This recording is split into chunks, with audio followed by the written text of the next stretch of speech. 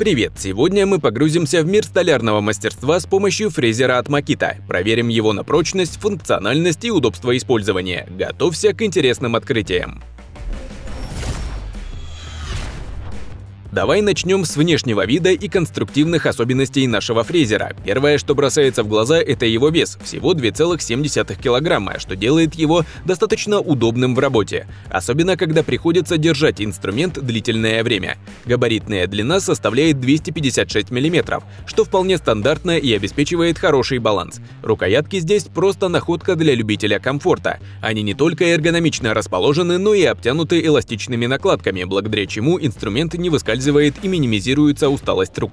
Особо стоит отметить плоскую верхнюю часть корпуса. Эта деталь кажется мелочью, но она позволяет безопасно установить инструмент вертикально на столе для замены оснастки, что невероятно удобно. И, конечно, не могу не упомянуть кейс для хранения и транспортировки. С ним твой фрезер всегда будет в порядке и под рукой, когда он нужен, без риска повредиться при перемещении. А еще не забывай заглянуть в описание под видео, там ты найдешь полезные ссылки на проверенные магазины и специальный скидочный промокод. С ним покупка обойдется еще выгоднее.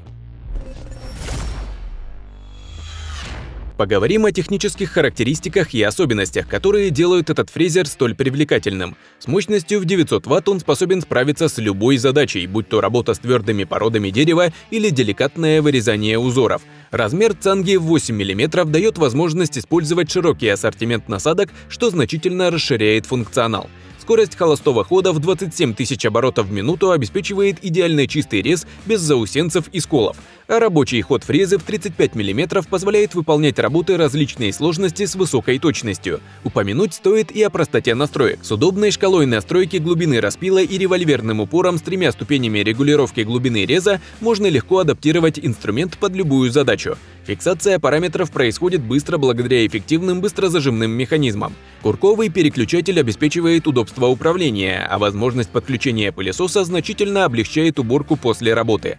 Двойная изоляция и надежный электродвигатель гарантируют безопасность и долговечность использования. Особо хочется отметить точную геометрию основания и плавное скольжение по вертикальным штангам, что в сочетании с эффективным естественным охлаждением двигателя делает работу не только продуктивной, но и приятной.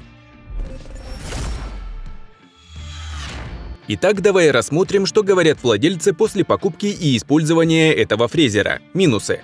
Лифт заедает. Короткий шнур. Хлипкий стружка-отсос. Нет плавного пуска. Плюсы. С кейсом удобно хранить. Удобная машинка. Простота в управлении. Блокировка вала ключом.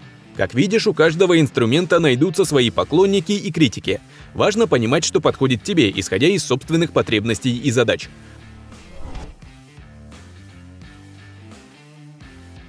Ну вот и подошел к концу наш обзор. Надеюсь, тебе было столь же интересно, как и мне. Не забудь проверить описание под видео, там ты найдешь полезные ссылки и скидочный промокод для выгодной покупки. Если у тебя есть мысли или опыт использования этой модели, пиши в комментариях, буду рад обсудить. И, конечно, подписывайся на канал и ставь лайк, если хочешь увидеть еще больше подобных обзоров. Спасибо за просмотр, до новых встреч!